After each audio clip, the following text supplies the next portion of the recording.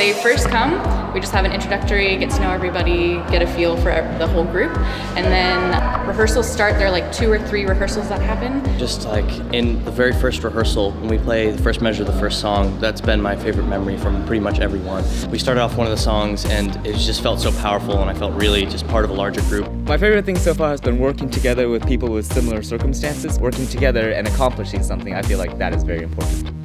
Leading the workshop this year, and we are going to be messing with time and using time as an element. And then we'll be using what's called long shutter photography or open shutter photography, and we're going to draw with light. We're working on our comedic acting this year, so for the actual performance, we'll have our students come up and hopefully make you laugh in time.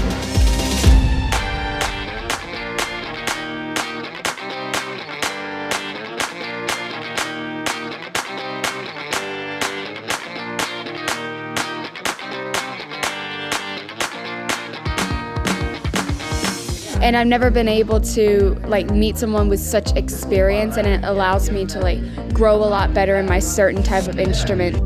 And I really appreciate that I came, because I had a lot of fun, and all those teachers, I think they all care about me and teach me about new things. Being able to learn so much and interact with professional people who can sing really well.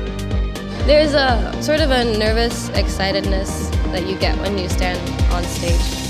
Yeah, my favorite part about working with the students is when they started to smile, and when I could see the joy in their hearts for playing all this wonderful music, and all of us having the great time of being successful.